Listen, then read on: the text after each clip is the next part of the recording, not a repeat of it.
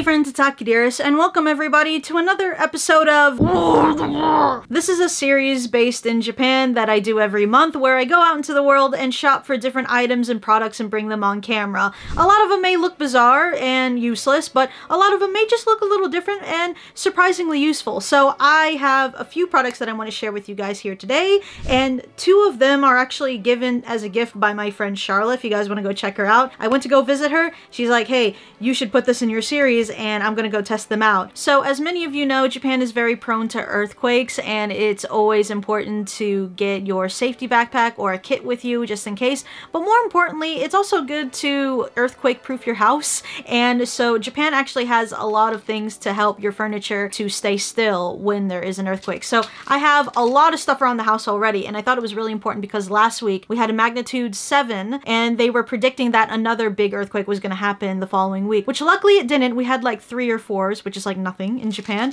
But here is just some examples of stuff that I have in the house. So we have this one, which is called the stabilizing board to prevent fall of furniture. That's a mouthful. I wish they had a more simpler name for it. And I've already used one of them. They come in packs of 2. Since they didn't give this an easier term, we're just going to call it a earthquake board. So this has a few like jagged lines and it's angled, and so you put this underneath probably like a bookshelf or a cabinet, something that is like flat on the ground, not on carpet. What this does is change the center of gravity so that when the floor shakes, then it forces the book cabinet or whatever you have this under to move against the wall rather than topple over. And this only cost me $1 for 2 of them, and $1 can go a long way by saving you thousands of dollars of damage in the future. So I actually have this underneath my bookcase and a lot of other things like our TV stand and some other cabinets that we have around the house, and I'm gonna just show you how I do this. So this is one of our drawers in our bathroom, and I haven't put any under here yet, but you would just take this and then just kind of slide it under until it starts to just fit. You might have to lift up your furniture for this to work. It should be able to keep this cabinet safe and have to push it up against the wall. Yeah, this is really useful. I have this all around the house. Here's just a couple more I have. This is for our place where we keep the dishes, and then this is also our water tank. The only way I could really test this out is if I would shake it. So I'm actually trying to shake this with all of my strength, and even then it's not really moving that much. Without these, they do typically shake. The other type that I have is called an earthquake resistant mat, and they are transparent and they're very, very sticky, and you put them underneath pretty much anything that you want. You don't have to use the whole thing. Sometimes what I do is I'll take one and cut it up depending on the size of what I need to be kept still. So I have it on a lot of my figures. I actually have it underneath a lot of them so that hopefully they don't fall over, and I've tried shaking them off as much as I could, and they're pretty secure from what I can see. I mean, this is just another precautions. Okay, so just as a demonstration on a smaller scale, I'm going to use my glue stick, and I'm going to be shaking up my table, which is not secured yet, by the way, so I should probably do that. But I'm going to shake it up just as a before and after demonstration. Yeah, so it fell over. So now I'm going to add the earthquake mat. Let's see what happens.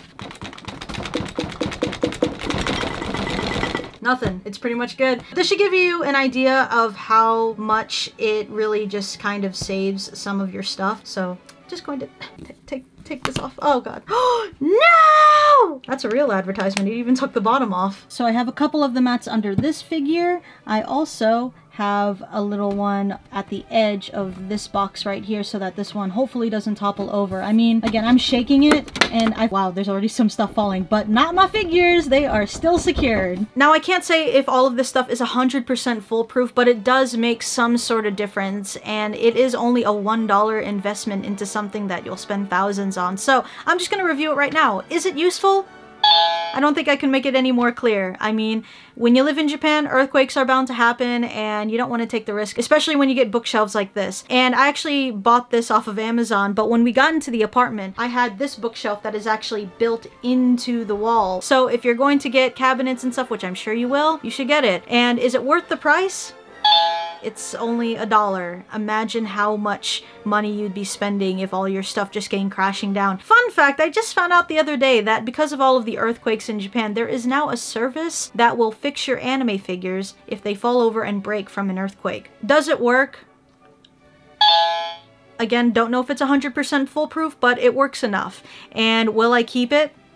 Of course. I mean, you know, I bought this way before Why Japan, and I just thought it was important to show you guys. Okay, now for some fun stuff. As I mentioned before, Charla had gifted me a few things in here.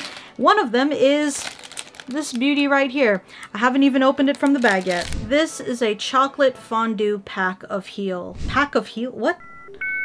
Oh god, again with the English, why? I had to ask Charla what this was because I wasn't entirely sure. But this is supposed to be kind of like something to exfoliate your feet. It's like a foot mask and it exfoliates your foot, or your heel in this case, but it's supposed to look like chocolate. And from what I understand, you can't eat it. Not that I would, even if you could, because you're putting it on your foot. Good lord. So how do I do this? I'm just gonna call her. Hey. Hi, I'm recording my Why Japan right now. I have your products on here and I just needed some help. How am I supposed to do this? Do I just dip my foot in it, or? You have to put 90 degrees, like basically boiling water, into the little package up until the line, and then let it sit there for 5 minutes. And then when the sticker changes from white to blue, that means it's ready and you can put your heel in it. So after you've dipped your heel like in and out 2 to 3 times, let it sit on your foot for like 5 to 10 minutes. Alright, yeah, that's all I needed, but thank you. Good luck. Alright, say bye to Charla, everyone. Thank you, Charla. So I'm gonna go dip my foot in chocolate and see if this is gonna make me feel refreshed. Great. Alright, so this is the sticker that Charla was mentioning, and she said that it goes from blue to white, so I'm just gonna open this up. But what the hell is this? Oh my god. I have to put it up to the line. It says at least 90 degrees. I'm sure this is way past that. Wow, that just went right to white, didn't it? Well, I don't want to dip my heel in boiling water, so I'm gonna just let this sit for just a little bit. Okay, so a million years have gone by, and here's the final result. That looks more like chocolate that, like, I threw down the drain and it hardened, but I'm gonna stick my foot in it. I think I did an oopsie putting boiling hot water in here because that took almost an hour to cool down. Now I don't even know if it's a little too hard for me. Anyways, I'm gonna go put my foot in it now. Okay.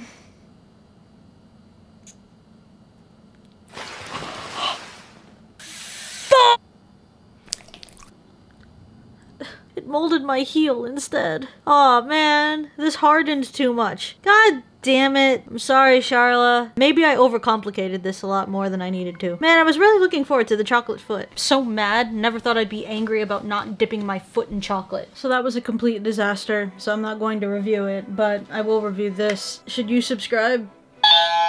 But maybe some of you, I don't know. Anyways, I'm going to just go on to the last product that Charla gave me. This one, I shouldn't fuck up, especially considering the fact she gave me a 1, 2, 3, 4, 5 packets of bath powder that apparently smell like meat and rice, some curry. Oh, more chocolate. Huh, thank you. More curry and ramen. So this is a lot, and I don't know which one I'm gonna use. I'm just gonna kind of put them all in their own bowls and smell them and then mix them all up and bathe in it. Yeah, I gotta make up for it. I'm so sorry, Charla. I'm now going to try out 4 very decadent flavors and smells of meat, curry, chocolate, and ramen. My favorite combination for any proper dinner. Let's start off with the ramen, shall we? Why is it pink? Whoa! Oh my god, that is straight up ramen. You know what? But it's not good ramen. Something's not right with this. Now it's like you can smell everything else that was in here, any sort of like chemicals, but if I just looked at this, you would just think it's just normal bath powder. But then you smell it and it's just absolute ass. Hold on, let me just smell all of these, because I'm curious. I'm gonna smell this chocolate one.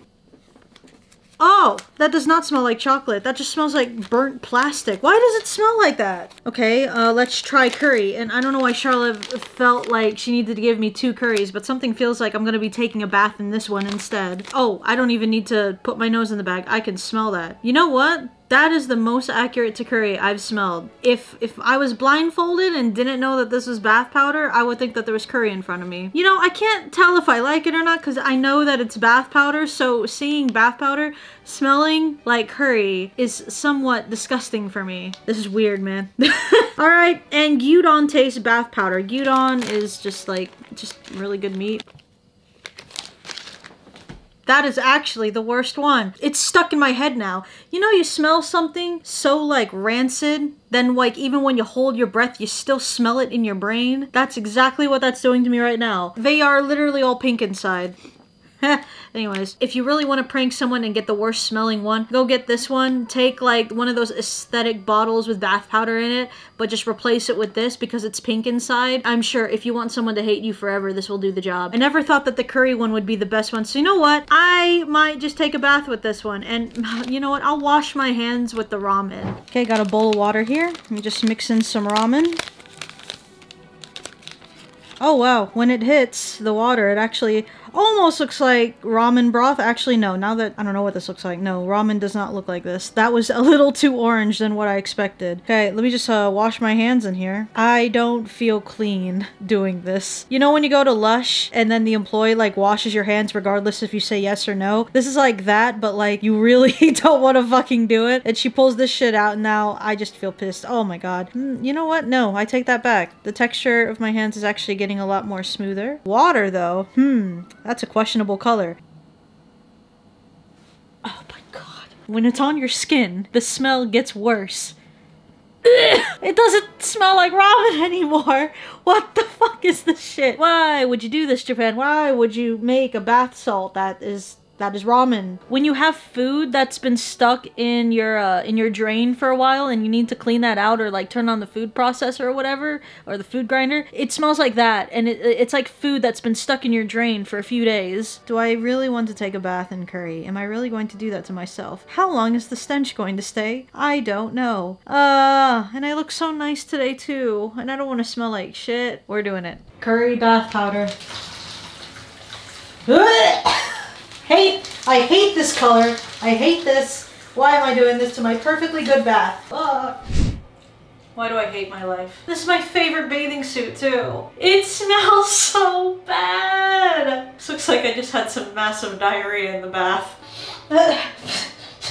I cannot relax in here because it's weird. It smells exactly like watered down curry, which I've never had before, but my legs look so good right now. Just wanted to say that. Ew, it's actually getting worse. It's because of the steam that's happening in this bathroom right now. It's like spreading the smell everywhere. The moisture has curry in it.